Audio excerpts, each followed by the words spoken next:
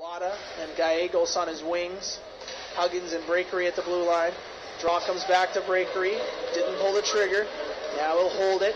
Feeds it on the left wing for Markland. He'll skate around the dot, come to the top of the point, and get the puck. Feeds it up high for Huggins. Huggins on the left wing face-off dot for Breakery.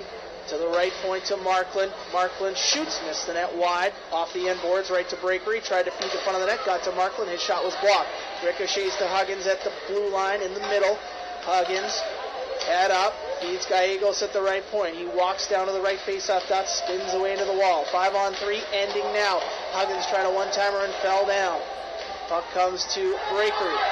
5-on-4 now for 50 seconds as McInnes comes to rejoin the action. Knocked down on the far wall was Bellotta. Puck in his feet. Chipped up the boards to Huggins. Drops down to Gallegos. Walks to the middle. Dishes for Breakery. He winds and shoots through a crowd car. Made a good save. And he'll cover up. No way he saw that puck, but his positioning perfect. And he's able to hold it for a stoppage here with 41 seconds remaining in a power play.